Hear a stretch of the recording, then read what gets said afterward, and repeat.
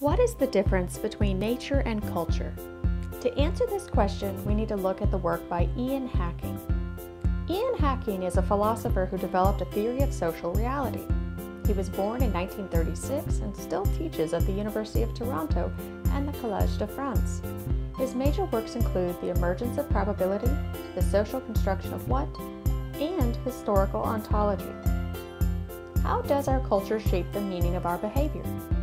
Human beings are made in and through social reality. Hacking argues that we act under descriptions in life.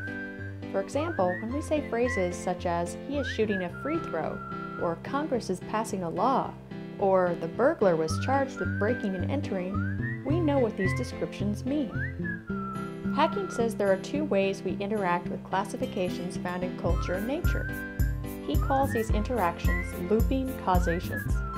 According to Hacking, humans create these categories and then cause themselves to act in certain ways under the descriptions of these categories.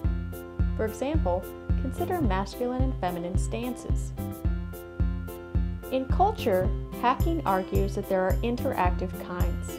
These are kinds that have a looping causation by classification.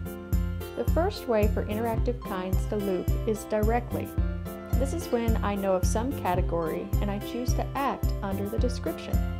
For example, one chooses to act like a man or act like a woman. These also include directly acting under descriptions while playing sports. The second way for interactive kinds to loop is indirectly. This indirect looping can be created by institutions. Basically, a group or organization wants society to act in a certain way. They establish institutions to make people act that way. An example would be how elementary students are expected to act in the classroom. Hacking argues that nature is different from culture because things that are natural are what Hacking calls indifferent kinds. Indifferent kinds do not have looping causations and do not care how we interact with them.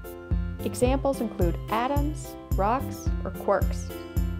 Hacking notes that nature can be defined as natural kinds. So what is the difference between nature and culture?